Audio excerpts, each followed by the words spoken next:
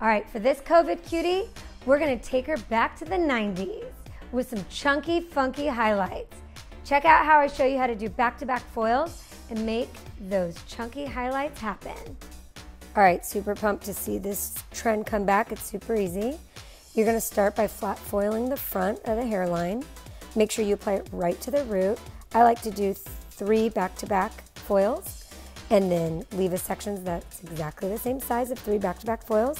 Do it again. I repeated this 4 times on the top, 3 times on the side. On the side though, I took smaller sections and shorter in diameter sections too, and put them at an angle so that it has like this nice flawless blend when the striping drops over the round of the head. Process, I put cotton in between the foils to prevent it from bleeding onto the other sections.